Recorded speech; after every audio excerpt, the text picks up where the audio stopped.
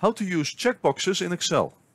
In this Excel tutorial, we will explore how to insert checkboxes into this table over here, and then use the data of whether the box is checked or unchecked. Here's a preview of what is possible in Excel using checkboxes. You can have the formatting of table rows change automatically when a box is checked. And you can build checklist completion summaries and charts that use the checkbox data. The easiest way to add checkboxes in Excel is through the Developer tab. If you don't already have it, the Developer tab can be enabled by going to the top of your Excel screen, right-clicking and selecting Customize the ribbon. Check the box next to Developer at the bottom right and click OK. Congratulations, you are now an Excel developer. On the Developer tab, we click Insert, Form Controls, Checkbox. This brings you into some sort of drawing mode.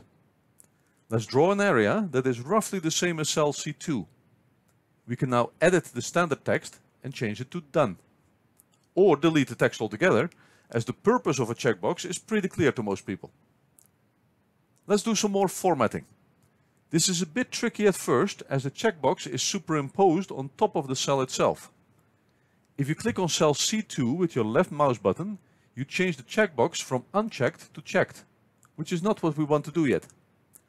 If you click on cell C2 with your right mouse button, you can go to Format Control, and then in the Control tab, switch from a standard checkbox to a 3D shaded checkbox. This will become visible once you click OK. Now let's narrow the checkbox object and center it in the middle of the cell. This solves our left click issue as well. We can now either select a cell or select a checkbox. Let's copy over the checkbox from cell C2 into cells C3 through C6. Next, we right-click on this checkbox in cell C2, go back to Format Control and provide a cell link. We link this particular checkbox to cell D2. Now this seems to be a bit counterintuitive. Normally with the regular Excel functions you would go to cell D2 and insert a formula to pull data from cell C2. In the world of form controls, you are telling the checkbox in C2 to push data to D2. Click OK and nothing seems to be happening. However, once you check the checkbox in C2, the value in D2 becomes true. And once you uncheck C2, the value in D2 becomes false. As you can see by clicking on D2, there is no formula here. True and false are pushed from C2 to D2 rather than pulled from there. We repeat the cell link procedure for each of the checkboxes and its related row in column D. Well wait, can't we just copy over cell C2 down the rows after inserting the cell link and have this update automatically? No, sadly you can't. You have to manually assign a cell link to each of the checkboxes in Excel. I have tried every possible way I could think of to make the cell link update automatically. I have read every possible source on checkboxes and form controls in Excel. There is no other way, as far as I know. If you do find a way, please let me know in the comments. For now, it's not a big deal to assign the cell links to each checkbox manually. But if you have an Excel table with 100 or more checkboxes, it becomes very labor intensive. Let's check each box on and off to activate the form control and have false show up in column D for each row. Here comes the fun part of using checkboxes in Excel. Let's have the formatting of table rows change automatically when a box is checked. Select cells A2 through C6, go to the Home tab, Conditional Formatting, New Rule, use a formula to determine which cells to format. Below format values where this formula is true, type equals $D2. Then click Format. What you could do here is to select the strike-through effect. Click OK and then OK again. For any row where the checkbox is checked, the text gets a strike-through.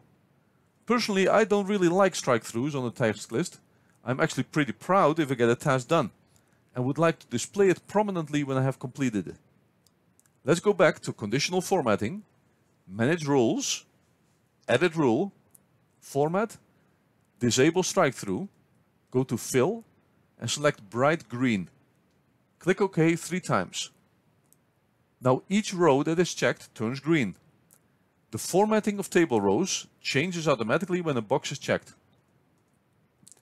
Time to add reporting functionality that uses the Excel checkbox data, summaries and charts. Let's add a table in cells A9 through C12 with complete in row 10 and not started in row 11. The column header is minutes in B9 and number in C9. In B10, we want to add up how many minutes of video material we have made. On the Home tab, go to Functions, More Functions and type SUMIF. The range of cells we want to evaluate is D2 through D6. Let's lock columns and rows with a $sign.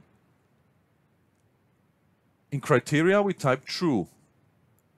Sum range is the actual cells to sum, B2 through B6, with the row numbers locked with a $sign.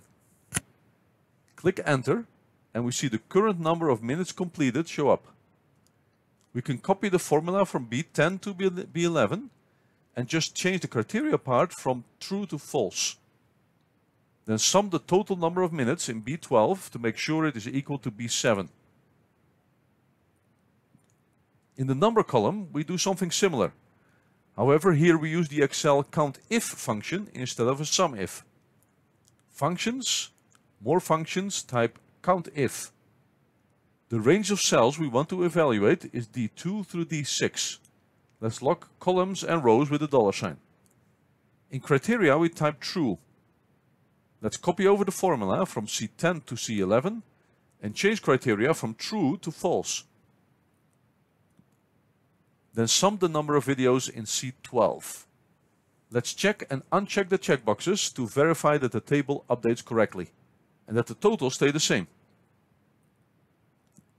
That takes care of the absolute numbers. Now let's add a table in our Excel spreadsheet that reports on the relative progress. We copy over the existing summary table and delete the formulas. In cell B15, we type equals B10 divided by $12. We format this as a percentage. Then we copy over the formula to the other cells and update the formatting of the totals to show percentages as well. If we complete the two videos with the longest video length, then that represents 40% of the total number of videos, 2 out of 5, but 59 of the total video length, 34 out of 58. We can now hide the true-false column, as these values are only used for calculations in the background, which the user does not need to see. Let's insert two pie charts to visualize the checkbox data in Excel. Select cells A15 through B16. Go to the Insert tab, Pie Charts, Donut. Move and resize the chart a bit so it covers 5 columns, F through J. Let's make the chart title Progress in Minutes of Material. Let's make the color of the complete section green and the color of the not started section red. The easiest way to do that is to click each element of the legend separately. Then right mouse click, Fill. If you select the entire chart and click on the big plus sign on the top right, you can activate data labels. We want a data callout, but just for the percentages, not for the category names. If we change the status of any checkbox, both the tables as well as the graph update. We copy and paste the chart and align the two charts through the Format menu, Align. We change the link for the source data that feeds the chart, from column B to column C. Let's use the same colors as we did on the other chart. Complete in green, not started in red. Add the data labels. Click on the big plus sign, activate data labels, data callout, percentages, but not category names. Update the title to Progress in Number of Videos. Now check, uncheck, check, uncheck, and see everything update automatically. That's some of the beauty and magic of using checkboxes in Excel.